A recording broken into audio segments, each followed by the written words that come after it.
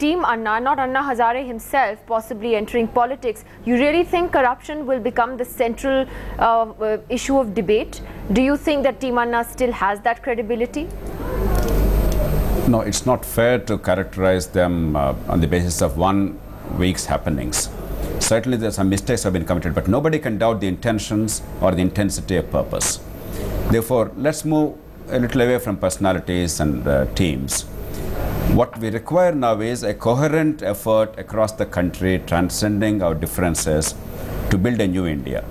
A fight against corruption is an important, but not the sole criterion for this. No, the notion that corruption is the only problem is wrong. The corruption is actually the most visible symptom of what is wrong with India.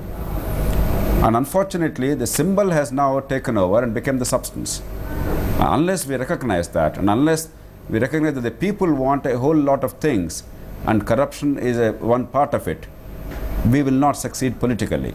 Because if corruption is all important politically, then the political parties today must close their deposits.